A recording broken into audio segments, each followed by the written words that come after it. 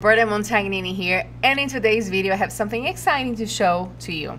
I know I haven't been active for a year. I know some of you have missed me editing, some of you don't, and that's okay. I promised last year that I would have my actions panel ready for purchase, and I lied. It was not ready. It's almost ready. With that said, I created a lot more actions to include in my panel, including this one in particular today that I'm going to show you, which is called Skin Fix. It creates like a perfect skin, kind of, which is not a replacement for dodge and burn and for frequency separation and for more peculiar, more meticulous work. But it is a very good tool to do like something very quick and acceptable, and it looks pretty good. So I have been using this like with all my editing work at in some sort of level. Anyway, so I'm gonna show you how the tool works, and if you like, let me know, and I may include this in my actions that are coming at some time soon, hopefully within the next month or so. I'm not gonna make any promises because I'm known for not keeping them. You know, when it comes to creating actions, my life has been like a bit of a mess recently, but anyway, I'm not here to talk about that. This is for another video. So I'm going to be editing this image now using my panel. All right, you can edit this image in 5 minutes. I just recorded this video before and I didn't like how I sounded, so I'm making a video again because it's 1:35 a.m. here. Anyway, so I'm gonna start the video right now. I'm gonna create actually I'm gonna just click here on this Skin Fix 2, which is the one I've been working on, and I'm gonna just run the action, and I should end up with a masked layer like this, which is called Perfect Skin. This layer 1 is just like an empty background layer, just a duplication of that, so in case I messed up, I still have like a, you know, a virgin copy. So here I'm gonna select the masked layer, and I'm gonna select my brush, and I'm gonna select my soft round brush, and I'm gonna make sure my opacity, my flow is set to 10%, and my opacity is set to 100. Now I'm gonna zoom in close to her skin, and I'm gonna edit her skin.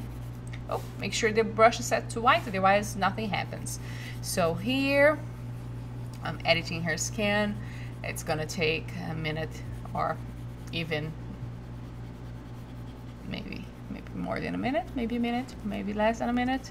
I don't know, but I know this tool is pretty cool. So this is a great addition to my workflow because it makes me editing my images pretty fast and to a very good level.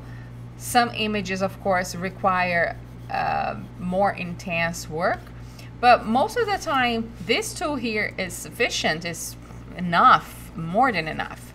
So here I'm just editing her skin, you know, around, don't forget her body. That's all about it. Here, all over, I think it's all done. So you can see the before and after. The image is already edited. Now I'm gonna create an empty layer. Gonna get my spot healing brush here. I'm gonna remove this hair on her chin. Hopefully it removes perfectly. Now there's some flyaways here on her forehead. You know, why not? We have time. It's gonna take like 5 minutes or so to edit this entire image.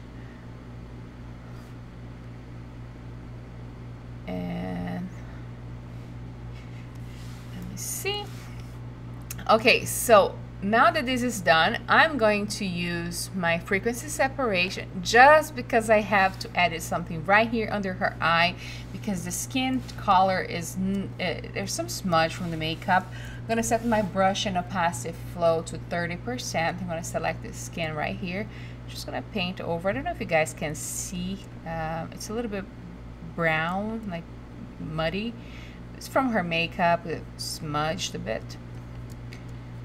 Anyway, let me zoom out. Let's just do like a very quick frequency separation like this, just to even out the tones, the makeup a bit more.